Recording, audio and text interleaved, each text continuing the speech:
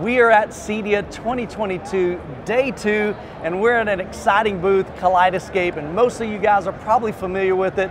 We've had Kaleidescape at our M-Wave event. Taylor, thanks so much for inviting us to your booth. I'd love to kind of share what you have to offer here at CEDIA 22, a little bit about your products. Absolutely, thanks for being here, really appreciate it. I'm Taylor Stansbury, I'm CEO of Kaleidescape, and we're here at CEDIA 2022 to show off some new products. Kaleidescape is the ultimate movie player. We provide movies at a much higher bit rate for both audio and video so that the sound and the picture just shows up brilliantly through your entire system. We're the first link in the chain. You start with the source and then it goes through your processor to your projector to your amplifiers to your speakers. And if you don't have the bits there, you can't interpolate all of them and it just isn't going to sound or look as good. In fact, 30 of the different booths around the show are running Kaleidescape as their source because they know their equipment looks and sounds better with us as the source. Taylor, like you mentioned, we've been touring a lot of these booths. I've contracted with a bunch of different brands, and many of them we've seen have Kaleidescape in their booth. It's been super cool. There's a lot of benefits to Kaleidescape. So maybe tell us a little bit about Kaleidescape. What is the format?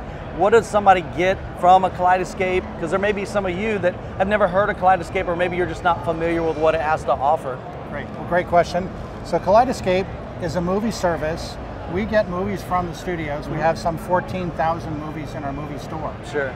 We actually curate them from the movie mezzanine masters. And then we look at every frame. We check the sound, we check the video, we check the subtitles, we correct issues.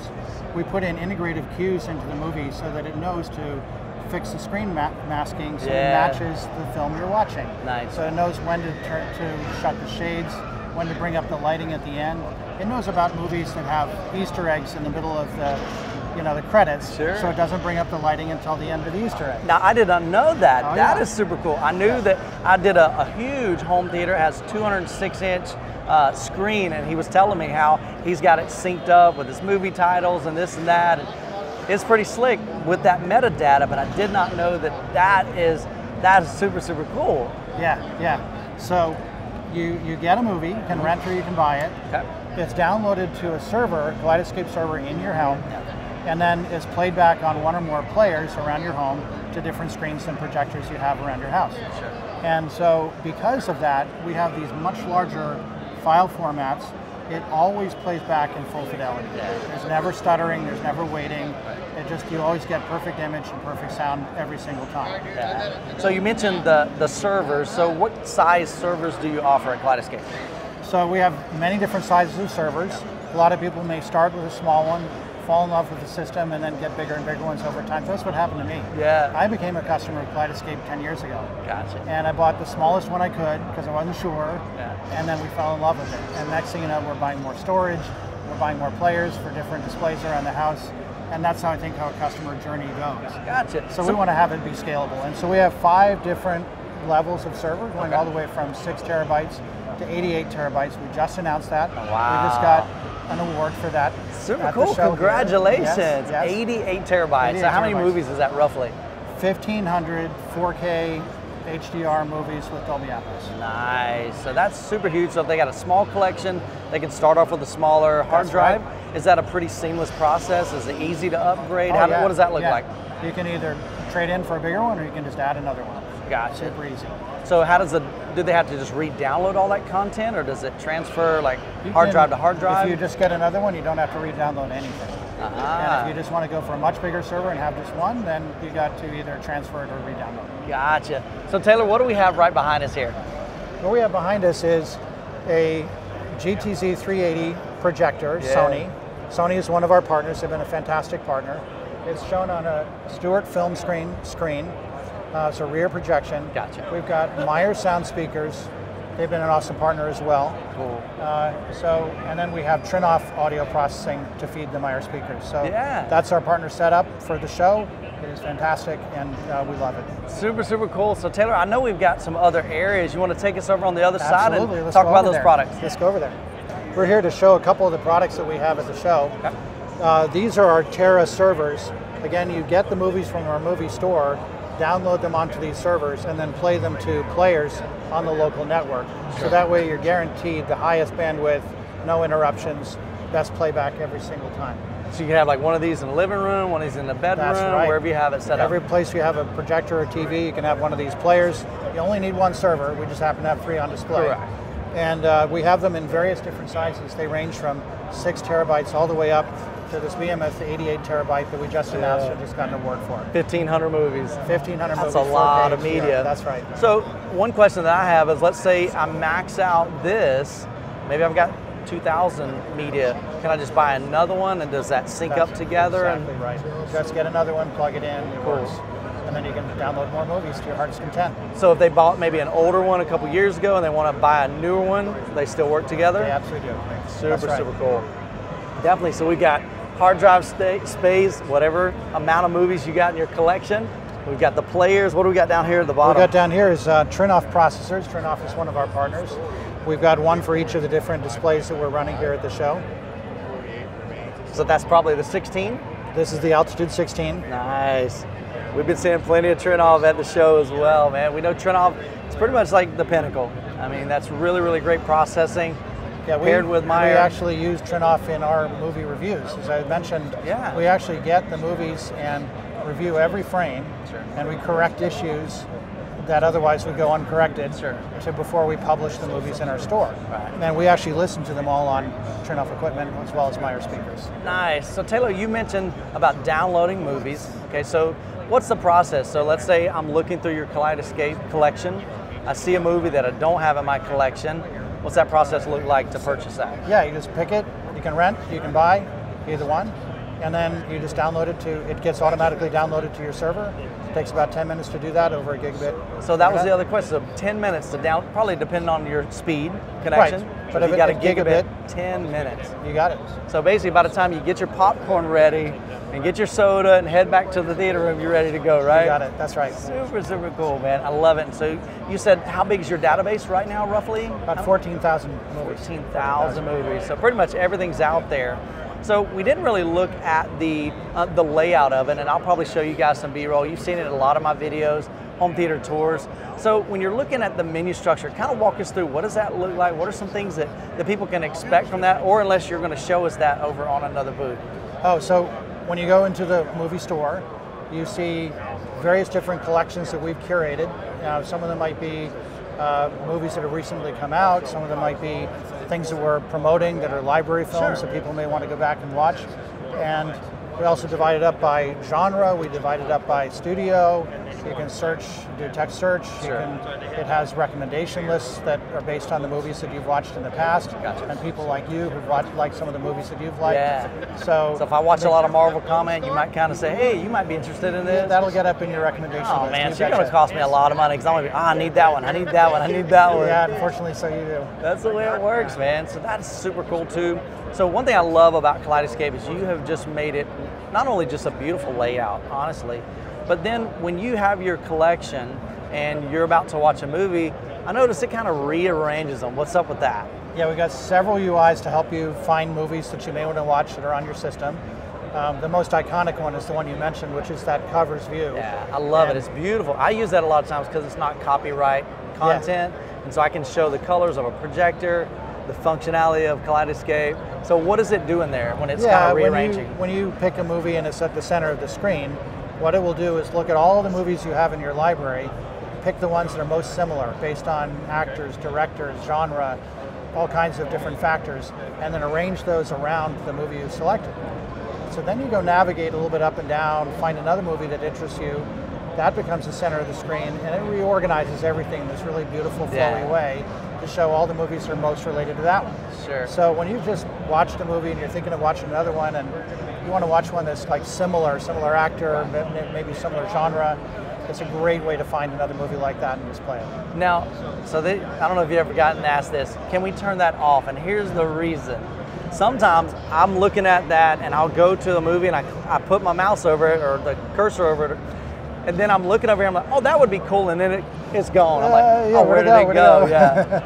Yeah, I know the thing. So yes, that is an option. You can make it not shuffle if you don't want to. I mean, honestly, I would leave it on because it's just super cool. Most of the time you're going to know, okay, I'm looking for this. You can search for it. Does it have voice? Can I say, pull up this on Kaleidescape? Great question. We just partnered with Josh.ai for voice. Did you really? It's a really deep integration. It's nice. Okay. And so you just say something like, okay, Josh, play Indiana Jones. It will find the movie on your Kaleidescape, bring it up. It will open, close the drapes, adjust the screen masking, start the movie up, bring the right lens into place if you have different lenses, adjust your seating if you have adjustable seating. Yeah. Change, it just makes the whole thing. Adjust your temperature, whatever you got it programmed just as if you had a virtual projectionist. Dude, that is so, I'm glad that I asked that question because I know you guys are going to want to know when are we getting that feature. So that's been a pretty recent kind of merging. That's right, we just announced that. That's awesome, that's super cool. They've been great to work with. It's Taylor, fantastic. what else do we have going on here at your booth? Well, I think that we've got 30 different vendors Yeah. who are displaying with Kaleidescape Sure. because they've figured out that when they play from Kaleidescape, their stuff looks better and it sounds better. Yeah. It's that higher bit rate, richer, higher fidelity content that we offer versus what you can get from any streaming source. So that's really what we have, is anywhere you go on the show floor, you've got Kaleidescape pushing the bits to their equipment. Super, super cool. Taylor, this has been incredible. Like I said, a lot of my audience are familiar with Kaleidescape. I love what you do. I love the innovation there. Because we know, honestly, streaming is pretty horrible. A lot of guys are saying, hey, are you going to watch Maverick when it comes out on streaming? And I'm like, no. I'm going to the theater, which I did, and I'm waiting to buy it on physical disc. Or the cool thing is, when Maverick, when did Maverick come out?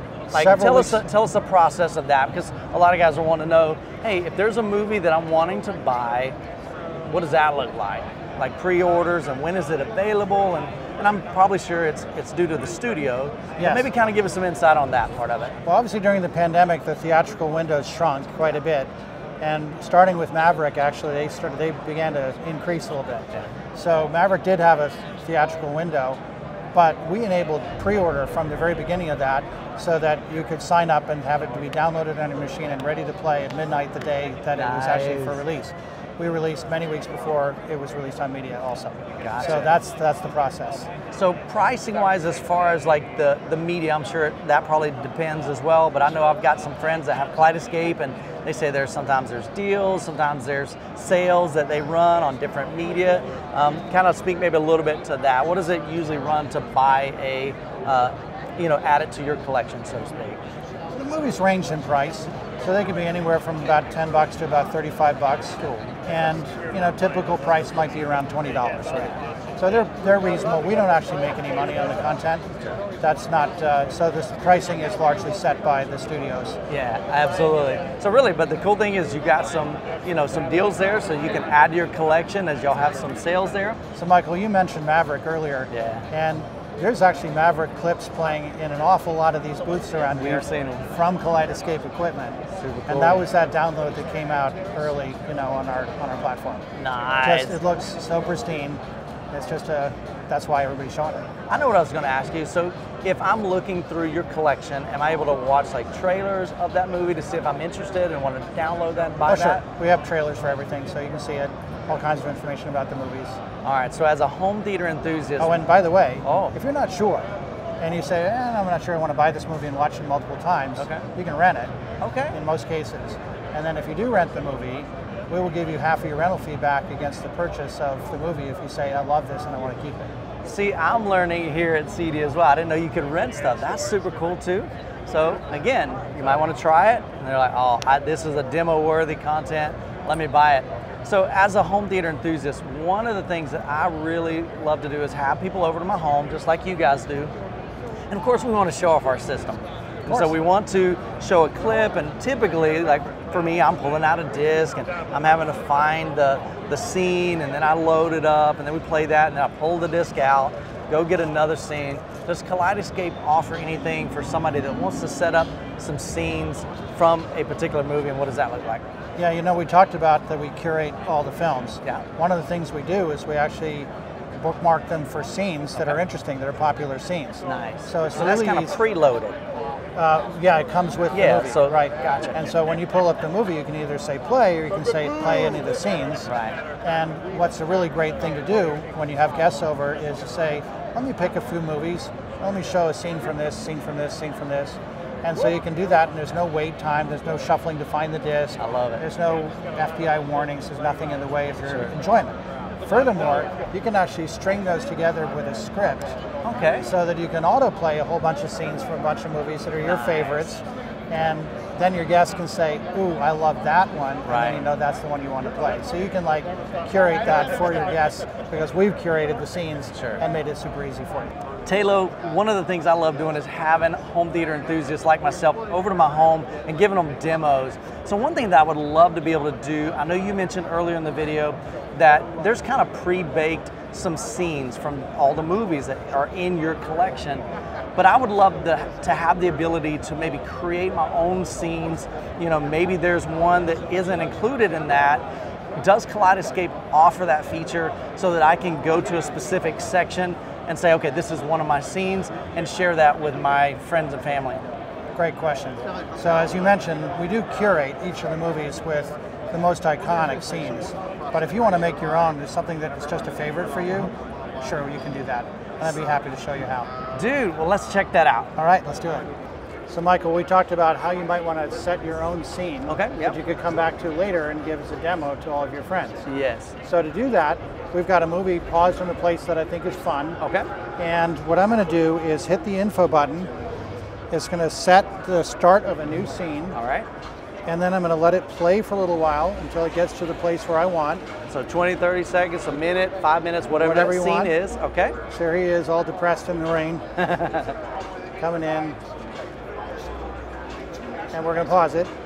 And then we're going to go down to set the end of the new scene. Gotcha. That's the scene. And now we're going to say save it. So easy. And we're going to give it a silly name so that I can remember it. A little bit harder to do it on your phone when I'm not looking at it.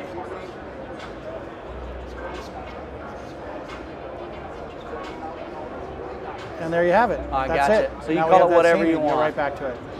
So simple. So that's exactly what I was hoping for, because I know you haven't always had that feature. So that is super cool. I love that you're continuing to add functionality and feature Kaleidescape for home theaters to really maximize that movie experience. You bet. Thank you, Michael. Well, Taylo, thanks so much for inviting us, man. I love Kaleidescape. Many of you guys own Kaleidescape. You're rocking it out in your home theater. If you're interested, I'll have links down in the description. You can check out their website, everything they have to offer. Taylo, it's been a pleasure. Pleasure indeed. Guys, we've got more content coming your way from CEDIA 2022. Hope you guys have an incredible week, and we'll catch you in the next video.